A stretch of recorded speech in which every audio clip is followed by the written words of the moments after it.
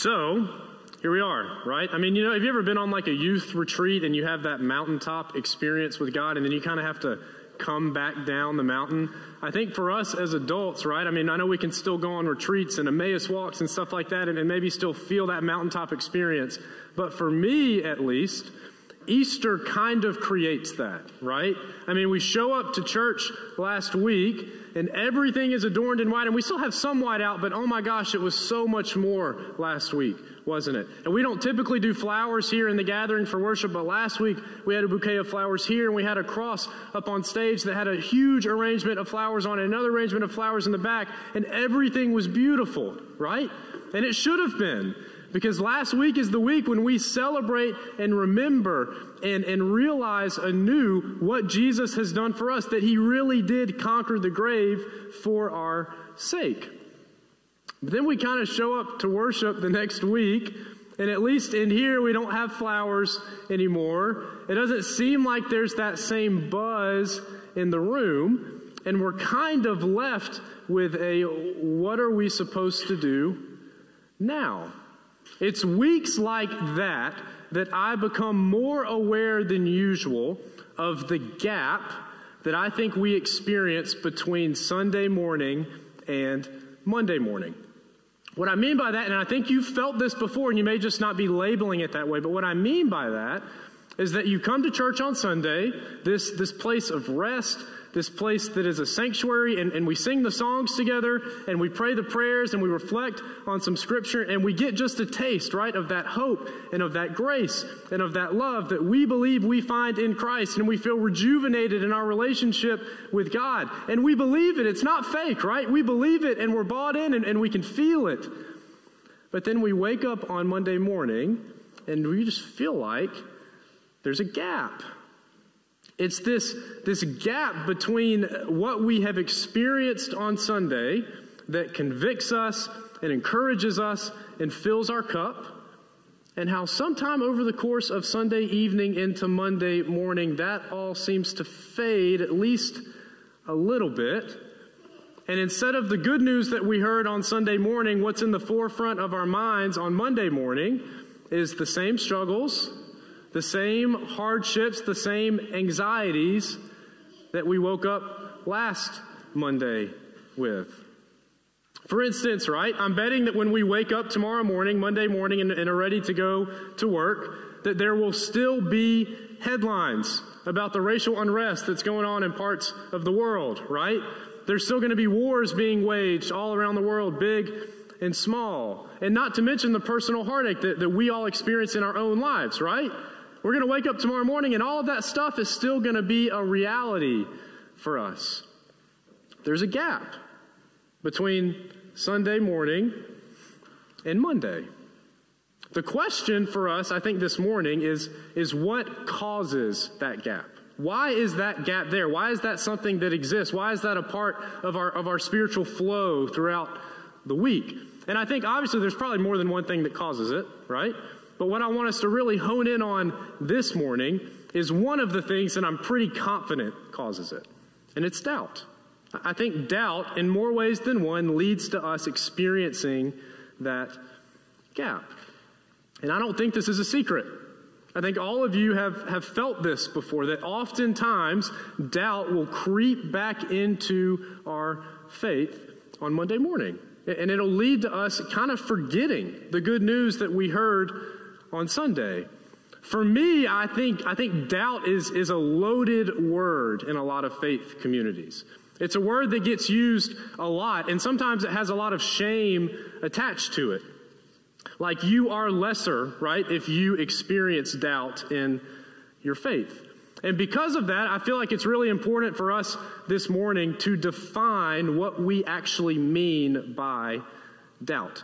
So here's how I would define doubt, that thing that we experience. Doubt is when we allow the circumstances of our life to get wedged between us and God. I think that's what doubt is. Doubt is when we allow the circumstances of our life to get wedged between us and God.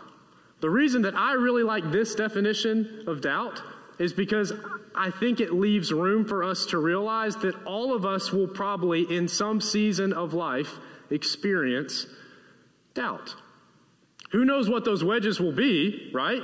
But I think all of us, if we're honest with ourselves along our faith's journey, at some point in time will experience a season where we begin to doubt. And we begin to question our faith, at least just a little bit, because of something that has been wedged between us and God. It could be all sorts of stuff. It could be losing a loved one. It could be a bad car accident. It could be some sort of addiction that's having an impact on your life. It could be losing your job unexpectedly, or marital trouble, or just a season of loneliness. It could be a whole host of different things. But if we're honest with ourselves, in certain seasons of life, stuff gets wedged between us and God. And the truth is, churches aren't always the best at helping folks like us through those seasons of doubt. Right? Pastors are often the worst about it, if I'm being honest. I think for some reason, so many people are intimidated by doubt. And it leads to pastors saying really confusing things about seasons of doubt. Things like, if we doubt that we're not being faithful, or it leads to shaming people for doubting, or it leads to churches communicating things like, you won't be fully healed if you don't rid yourself of this doubt. Or a message like, you haven't been fully blessed by God because there's still some doubt in your heart about whether or not God can actually do this for you. And I think all of that rhetoric, all of that language around doubt, it really boils down to this, that for some reason, for a lot of people out there, a lot of churches out there are convinced that doubt marks the end of faith. And that understanding of doubt, I think, just leads folks to push down the doubt that they're experiencing, to not deal with it, to not let it breathe, to deny it, and to hide it, because they believe that if they actually deal with it, if they actually face it head on, if heaven forbid they actually take it to God and are honest about what they are feeling and what they are experiencing in their faith, then that will separate them from God, and that it could actually end their faith. But the truth is, and I think you know this, that if that's how we treat doubt, if all we do with our doubt is push it down and hide it and deny it and act like it's not there and pretend like everything is rosy and fine on the surface, the only thing that is going to do for us as a people of faith is make that gap between Sunday and Monday grow bigger and bigger and bigger. I think doubt is a really hard thing for us to avoid in the world that we live in and in the world that we seek to believe in. It's why I'm convicted, and it's a reason why I mention it every single week in my welcome when we gather for worship here on Sunday mornings, to make sure that here in this space, we don't treat doubt as taboo, but rather as simply a part of the faith journey that we are all on together. Because I don't think that doubt marks the end of our faith. I don't think that a season of doubt means that we're entering the land of no return. I think if handled correctly, doubt can be the beginning of a new chapter. And I actually think that those who doubt and are willing to take that doubt to God actually end up being the most faithful of all. This morning, we're going to look at John chapter 20, verses 19 through 31. If you were here last week, then we are actually picking up with the very next verse that we left off of when we were reading the resurrection account out of the Gospel of John. And this is the passage where we get to hear the story of who I think is the most famous doubter of all time. Let's read it together. When it was evening on that day, the first day of the week, and the doors of the house where the disciples had met were locked for fear of the Jews, Jesus came and stood among them and said, "Peace be with you." After he said this, he showed them his hands and his side. Then the disciples rejoiced when they saw the Lord. Jesus said to them again, "Peace be with you. As the Father has sent me, so I send you." When he had said this, he breathed on them and said to them, "Receive the Holy Spirit. If you forgive the sins of any, they are forgiven them. If you retain the sins of any, they are retained." But Thomas, who was called the twin, one of the 12, was not with them when Jesus came. So the other disciples told him, "We have seen the Lord." But he said to them, "Unless I see the mark of the nails in his hands and put my finger in the mark of the nails and my hand in his side, I will not believe." A week later, his disciples were again in the house, and Thomas was with them. Although the doors were shut, Jesus came in and stood among them and said, "Peace be with you." Then he said to Thomas, "Put your finger here and see my hands. Reach your hand and put it in my side. Do not doubt, but believe." Thomas answered him, "My Lord, my God." Jesus said to him, "Have you believed because you have seen me? Blessed are those who have not seen and yet come to believe." This is the word of God for the people of God, and we say together. Sorry, friends, I'm fighting some allergies, so. This is the same day, like I already said, right? We're picking up with the very next verse that we left off of last week on Resurrection Sunday. This is the same day that Jesus has appeared to Mary Magdalene and to Peter and to John at the tomb. This is the same day that they found the tomb empty. It was just earlier this morning. This is the day of the resurrection. And Jesus has already made his way to the house where the disciples have locked themselves in fear of what those Jewish authorities would do to them in the wake of them crucifying Jesus. And Jesus walks in and he says, "Peace be with you." And he immediately, right, shows them his hands and shows them his sides. And the disciples believe and they begin to rejoice because they know now that he has actually risen. But Thomas wasn't there when Jesus first appeared to the disciples. So he hears of the resurrection secondhand. So Thomas is kind of like us, isn't he? He's like you and like me. He hears of the resurrection through secondhand news. Somebody else tells him that Jesus is risen. He doesn't actually get the chance to see Jesus with his own eyes. So Thomas is told by some of the disciples that finally come and find him after they have this encounter with Jesus that he's risen. And here comes the doubt, right? Thomas says what I think most of us would say in this moment if we're being totally honest with ourselves. "Unless I see the mark of the nails in his hand and put my finger in the mark of the nails and my hand in his side, I won't believe." Thomas is saying what I think Thomas is saying. Even though I want to believe he is risen, I do, trust me, I do. I want this to be true, but I'm doubting. And I really need something to prove this to me. I would like to believe it, but for some reason, I just can't. I've been asking myself this week, why was Thomas not with that larger group of disciples when Jesus first appeared? Why was he the only one that wasn't in the room, the only one that didn't get to see firsthand in that close group of Jesus' followers that he was actually risen? And we don't find the answer in the scriptures. I don't know the answer. I mean, I have a few speculations, right? I mean, and part of me wonders if it was just too painful for him to be with them in that moment. That instead maybe he felt like he needed to be alone so that he could grieve and weep the death of his Savior. Part of me wonders what Thomas had allowed to become wedged between him and Jesus. Part of me wonders if he had felt some shame, if he had felt like that now that the gig was up and he had felt like he had turned his back on Christ, that it was time for him to get out of town, that he didn't even really feel worthy of being a part of this group of believers like he once was. If we fast forward a little bit, we see that the disciples are back in the house and Thomas is with them this time. And did you catch that sneaky thing that John threw in about how the door was shut, but Jesus appeared in the room anyway?